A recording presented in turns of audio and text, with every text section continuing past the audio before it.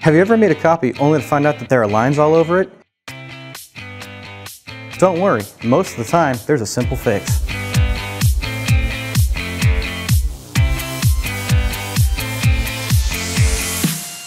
When using the document feeder, the document never touches the platen glass.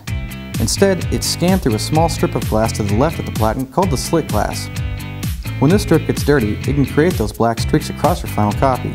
To ensure that you get great copies every time, be sure to keep the slit glass and the platen glass as clean as possible.